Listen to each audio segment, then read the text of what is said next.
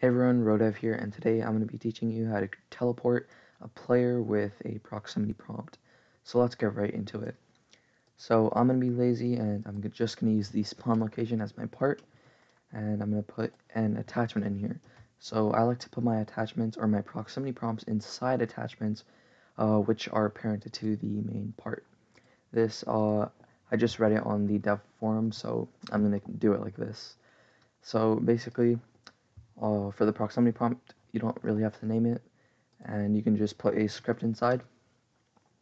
And in the script, we're just going to name it, so teleport players.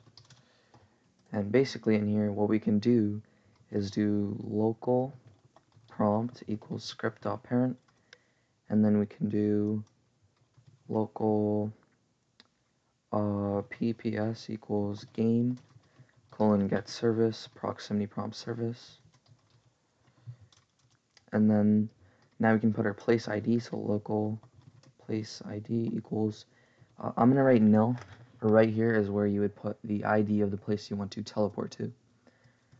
Please note that this will not work in Studio because, first of all, how would it look if you teleport to a game in Studio? And second of all, I think that's the reason that Roblox explicitly says that you cannot do it inside Studio. So make sure you publish your game and try it out in a real game. So now what you want to do is go ahead and type pps.prompt_triggered: connect function, and then inside these two brackets you want to type let's do p and then player, and what this gives us is the prompt that was triggered and then the player that triggered it. So what we do is we do if p equals prompt is the script's parent, so this proximity prompt right here. So if the prompt that was triggered is the same as this prompt right here, then we move forward, meaning that the player wants to be teleported. And now what we do is, I forgot one thing up here, local TPS for teleport service equals game :get service teleport service. And now what we do is TPS teleport async. And we can actually do some reading about it. Never mind. In here you just want to do place ID, player. And let me quickly check, because I don't want to have an error here.